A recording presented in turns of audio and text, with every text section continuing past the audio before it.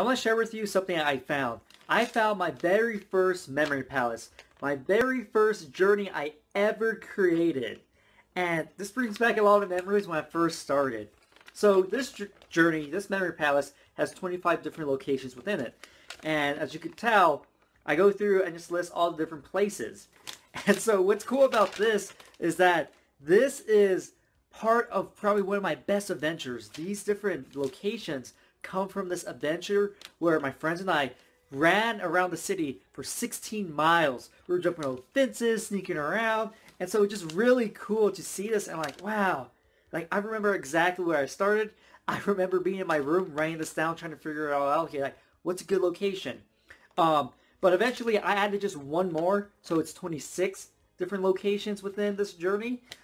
Because I memorized the first 156 digits of pi with this memory palace. Okay?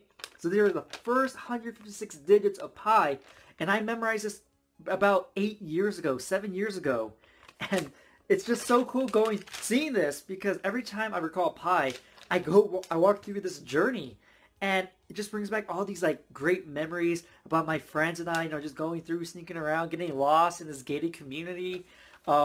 It was just a cool experience, and that's why it's probably so such a fantastic memory palace. This one I have, because I have so much emotion attached to it. One of my best adventures, doing parkour around the city of Greeley, and so being able to have all those feelings and attachments and emotions to it. When I recall it, it's so easy, because still to this day, I know I can see it perfectly. I can see where the journey began to the whole adventure in my friend's room. And then boom, see all the different places we visit. And it's just a fantastic feeling, seeing this like, man, I came such a long way from this beginning point. My very first memory journey where I memorized 156 digits of pi.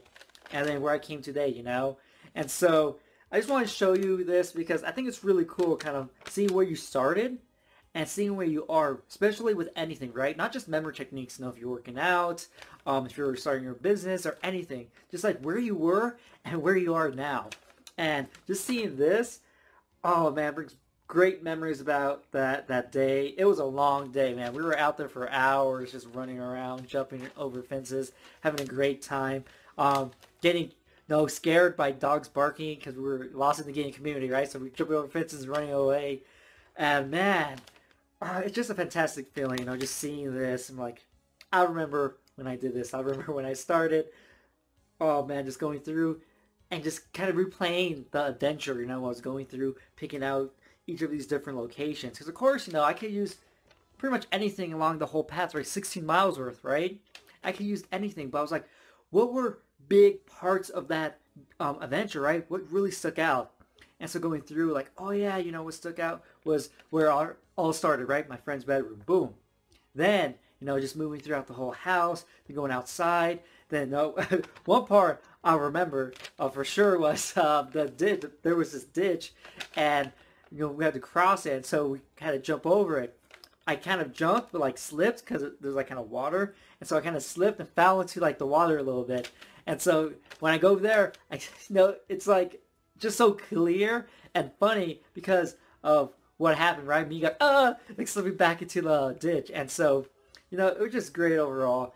And just finding this yesterday, I'm like, man, I just want to share this with you guys, just to show you, just have fun with memory techniques. Just have a good time. That's all memory techniques are, Yes, there's a serious aspect when you're learning something and you need to learn it fast, right?